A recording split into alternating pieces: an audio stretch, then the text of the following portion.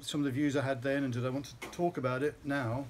And somebody say, give it a bit more context, why did I say that, and how do I feel about that now? And so we did. And I'll read a little bit of it out for you now.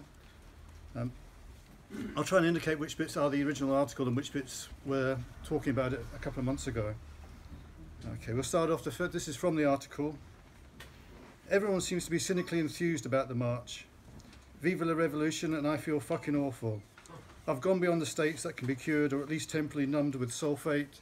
Anything speedy or energizing I take now will just transform into paranoia. And that I don't need, not today. Well, what I was trying to say was cynical enthusiasm was the punk attitude, or at least the London punk attitude that I knew.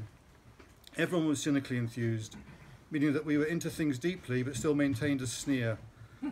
Like at the Pistols screen at the Green gig, on the Green gig, when Johnny walked down the stage, people weren't saying, "There's Johnny great," they were saying, "There's fucking Johnny in his pop star rags."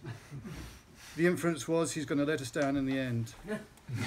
Cynical enthusiasm meant revelling in the scene while harbouring the belief that it was bound to go wrong. It wasn't a sense of cool. People used to say that about the Puppy Collective. "Oh, we saw you at such and such a gig and you were so cool, but we couldn't talk to you." But we were never cool. We were just either cynical or bickering with each other.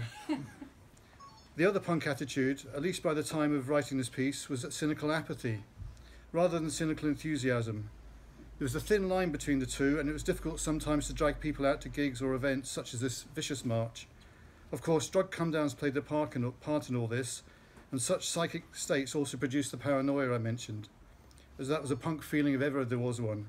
We were moving targets, and within our rights to feel paranoid. Again, after a while you would crave that paranoia. It became a drug or a high in itself, a spark. It was good to be on the edge. Back to the article. Last night I went to see the Swell Maps and Pink Military, not because I really wanted to go, or see either, but I feel it's important to get out to gigs, and to keep in touch. It was sold out when we got there, but after a hassle we got in because the Swell Map knew the name Tony D. What I was trying to say, the Swell Maps had a song called Ripped and Torn, and that's why the guitarist, the late Nicky Sudden, let us in. I wrote about the Swell Maps gig in this article because I wanted to show people that we didn't just go to see Sid Vicious type bands. I wanted people to think, this is Kill Your Pet Puppy, this is punk. And the fact that this gig had sold out showed just how far punk had spread. Some people were trying to call it post-punk, but that was just a media invention. I never understood the term. Not now, not then, not in the future. Post-punk was a media phrase used by people who didn't go to gigs.